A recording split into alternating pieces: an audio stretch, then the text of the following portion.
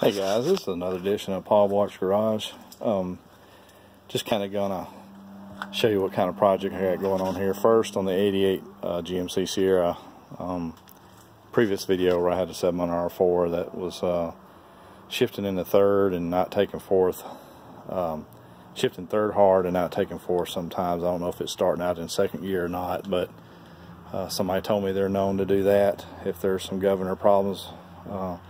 But I was working on this truck, and I was told there's some relays that go to two electrical plug-ins into the transmission that may regulate the shifts, and that were located around the ECM, which is basically not being used that much right now because it went from a TPI to a 350 carbureted engine. So really, you know, you got spark and fuel and don't have all the electronics hooked to it no more, and there's some relays right there. But I was working on this project, and then on my LS 5.3 Silverado here, 1500, I just wanted to show y'all, and I'm pretty sure y'all worked on them before. On the heater cores are a pain in the butt to get out of these things, but on this one there's a quick disconnect that little plastic thing like this is what they're supposed to look like when they're good, and this is what they look like when the ends break off right here. And it was on the heater core, which is right there on the firewall. You can see, if you don't know where a heater core is on a truck, on these things, and you pop the hood, then you probably shouldn't be working on trucks. So I'm not even going to go there. But anyway, this right here was broke off and it was leaking. And you use a tool like this. What you do is basically get this thing off. It's hard to hold the camera and do this at the same time, but anyway, this thing, while this is on the pipe, you just take this and it opens up right here and go right back in behind it, and it fits snug inside like this once it gets behind it. And you push it inside, and when you push it inside, basically what it does is separate those ends in there, or that fitting in there, out from the heater core piping, and you just pull it forward and it slides off. And then your other one, which is this one, you can get at O'Reilly's for like $8. You just push it and it snaps right in, and then you just hook your hoses and stuff back up. So if you ever got them leaking outside out here, and there's no steam on the inside, and you're losing coolant, it's usually going to be from those two quick disconnects. You get them at O'Reilly's for $8. You can get this tool right here at O'Reilly's for about $8 or $9, and it's an easy fix. You take it somewhere to a shop to have that kind of work done, and they're going to charge you $100, $150 and say they did all this voodoo stuff to get it to work and fix. And but you definitely do not want to have to change a heater core out on one of these things. You pray to God that it's that quick disconnect that's broke off or cracked, because you have to take every bit of this out. Even when you take the dash off, all the framing and everything that's under there has got to come out. And then you got to pull this freaking right here out, this box. You actually got the heater core inside of it completely out, and pull it out from the top.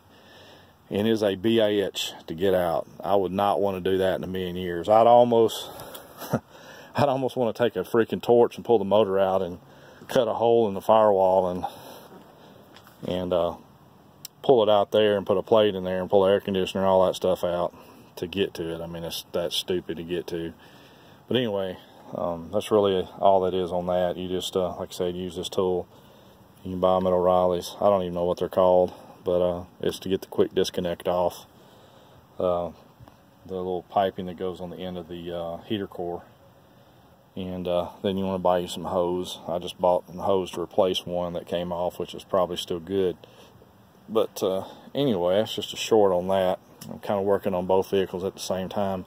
This one is just troubleshooting. I'm hoping that I don't have to rebuild the transmission. I was told the pump's good in it because it's actually taking all the other gears. And it does take third, but it shifts real hard into third. And then it revs up real high, and it hasn't shifted into fourth yet. So I may not even have fourth. I don't know. I'm going to have to do some research on that. But I was told there's some And there was no warning signs whatsoever. It just did it one day. And fluid's not burnt, looks good, and there's no metal in it.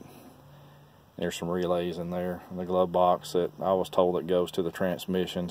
There's one of them, if it blows, it'll cause it not to shift right or something. I'm not really sure. I'm gonna have to research more on that. But anyway, just a quick video on what I'm doing.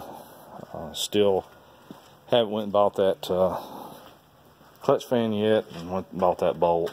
I'm probably gonna do it this weekend. Christmas right around the corner. It's just hard to on a project truck to explain why you're spending Christmas money on a project truck when, you know, I could do this any old time. It's not really being used for anything other than a toy. And the other thing I was going to do is on this fan shroud, I was going to cut the fan shroud from right here all the way across and just use this upper part right here, this part here that people usually cut out to hold the radiator in.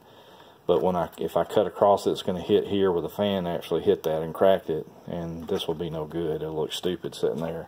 They actually sell some aftermarkets on eBay that are aluminum or metal that they fit on the radiator here. It just comes out to grab a hold of this and holds this up in here. There, I think I saw one in there for about 30 bucks, 20 something dollars, 30 bucks, like for it to be here within 3 to 4 days. So I'll probably end up buying the O'Reilly's electric fan and then buying that piece of the fan shroud that people actually cut off and put up here. They actually make them aftermarket that are aluminum. It looks pretty neat, holds up better.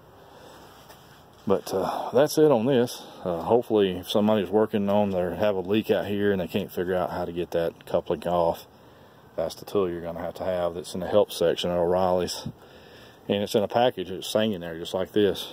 And it's real easy to put on, real easy to take the tool off. I had it off in like 2 minutes. And if you don't have that tool, you're going to be out here all day long trying to get that thing off. And you'll end up, some people say, oh, use a screwdriver and I've seen people say they're using a screwdriver and a pair of vice grips to get that off. Well, if you break that heater core tube off, good luck to you, because you won't have no heater unless you're willing to take a whole week and your sanity to get that dash out. I watched a guy do a video and he had 5 parts to that video, and he had a basket of bolts that had came out of this thing, all different shapes and sizes, and he didn't even bag them and put them, you know, what areas they came out of. But anyway, hopefully that helped somebody, and this wraps up the edition of Paul Blark's Garage. Thank you.